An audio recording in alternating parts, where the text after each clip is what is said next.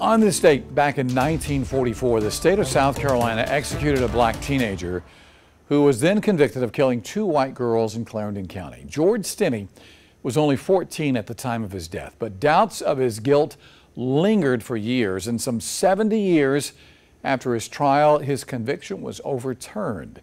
Caitlin Hagwood has more on the case and its relevance today. It was 1944 in the segregated Clarendon County town of Alkaloo when 2 young white girls were found dead.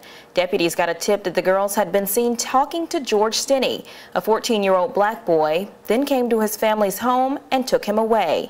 What happened next would make history. Confronted by an all-white jury in a trial that took less than a day, Stinney was convicted of murder and executed by electric chair.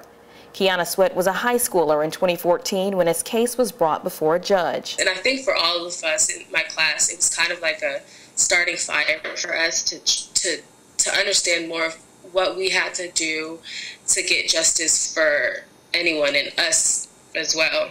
Sweat and her classmates researched the case and worked along with others to get Stinney's conviction thrown out.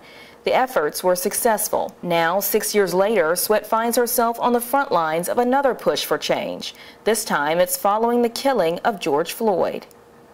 I do believe that rallies like that are what get the attention of people. Sweat has been participating in the local rallies along with thousands of others calling for social justice, like Lindsay Vann, an attorney and the executive director of Justice 360, which advocates for criminal justice reform. To say that we can look just at the problems as they're occurring now and not look at it as the broader system that got us here, I just think is not ever going to work. We have to reconcile with the fact that the system has so many racial disparities, and we have to correct that. She hopes to see the laws made to create a change so that the killing of men like Floyd and young boys like Stinney ends. I think people in South Carolina don't realize that children under the age of 18 are still being sentenced to die in prison.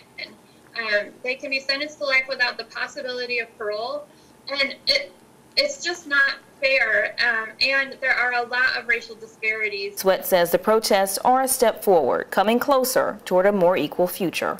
Caitlin Hagwood, News 19, WLTX.